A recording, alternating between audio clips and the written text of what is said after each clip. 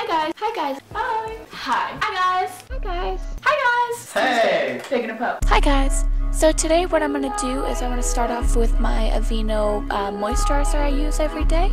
It's the Positively Ageless, so I just kind of put it all over my face and just rub it in gently with my fingers.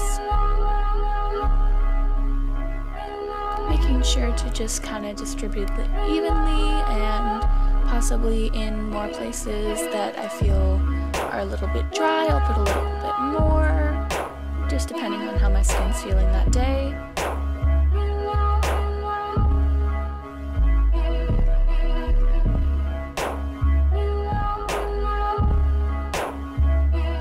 Once I feel it's fully rubbed in, I'll just let it sit for maybe a minute and just let it do its thing. So while I'm waiting, I'm just gonna run through my hair, brush out any knots or tangles because this is my bed head and I was like, it's looking kind of decent. So now I'm using my Outlast CoverGirl lip stain in the shade Saucy Plum. It's actually a lot darker than what I've been using for my regular everyday lipstick, but I actually kind of like the change, so I've been using it.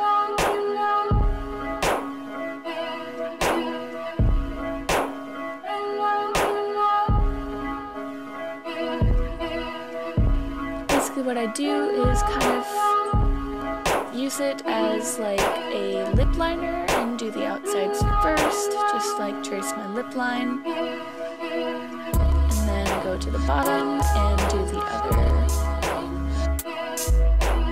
What I like about this is it's almost like a marker, so it's actually really easy to glide on, and you don't really have to worry about, you know, your brush moving out of place or anything. It's basically like just coloring on some paper. Now I'm just filling in my lips with the same color. And now the top lip.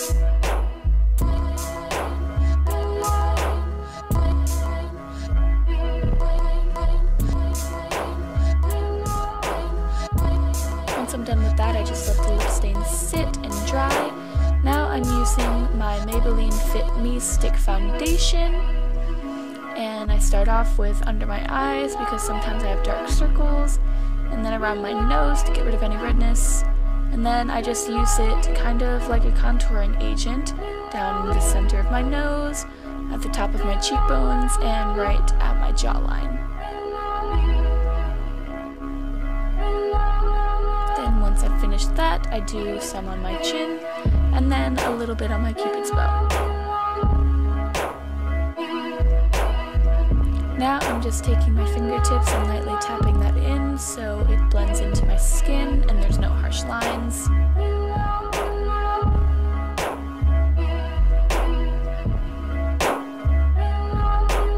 Especially around my eyes to make sure that they're nice and blended and there's no darkness or doesn't look like I'm tired. Blending my nose and up onto my forehead. Pretty much in any of the areas that stick out of your face that the sun would hit. And now I'm just using a really light shade to match my skin that will just set that foundation. And now I'm just using a average brown pencil and not lining my waterline, but more lining the actual lash line. And then I bring it up on the top, but just on the outer corner. Now I'm using a black eyeliner and doing the same thing, except I'm sticking really close to my lash line. I'm not bringing it as far out as I did the brown. Now I'm just taking the light shade again and putting that all over my eyelid to open up my eyes.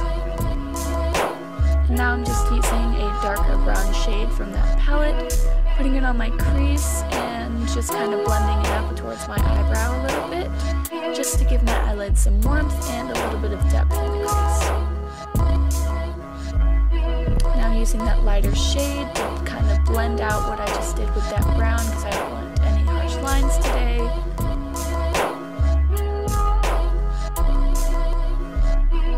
Now I'm just using the lightest of the browns that are in that, and I'm using it as a contour color. I start with my cheeks by making a cute fish face. Then I do my temples and under my jawline. Once I finish with that brown, I go back in with the lighter shade and just really blend that out to make it no harsh lines or anything, just so it looks like an actual natural contour. And again, just brushing out some tangles. A little bit of finishing touches with a straightener. And I forgot that I had some leftover hairspray in my hair, so it was kind of stiff on by my face right there, but oh well. And now I'm just using some mascara as a finishing touch because I had almost forgotten. And the other one. And that's the finished look. There's the hair, the lips, and the whole thing. Thanks for getting ready with me, guys, and I hope you enjoyed the look. I hope you guys had a good day. Mwah! Love you. Bye.